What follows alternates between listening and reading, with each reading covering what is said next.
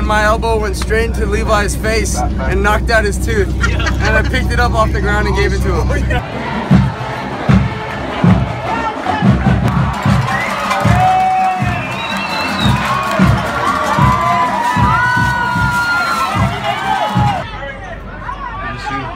And I had gas, and I subbed in and I got on the court and I let one out, and then one of the other players, they're like, what the hell is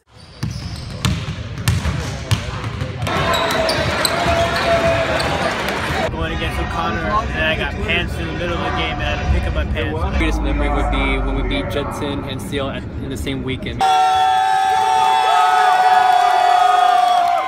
Greatest memory was when JJ started crying for me to delete a video, and I had to give him 50 cents for him to stop crying. For the season, it'd probably have to be the Holmes game, you know, when it's double overtime.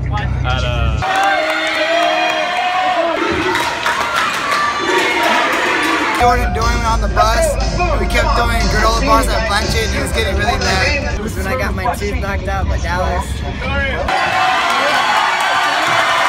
When I was going to check into the game and leave, I decided to pull my pants down right as I was going in. My favorite moment of the season is when we beat Warren to get a playoff. We won the tournament. It would have to be when me and Coach A locked eyes during practice, and he said, "Ryan, are you ready to practice today?" It was when Savon went on Instagram. He was posting a bunch of stuff about how he hates the basketball team because he thought somebody in our period broke his glass. Okay, what's your favorite memory of the season?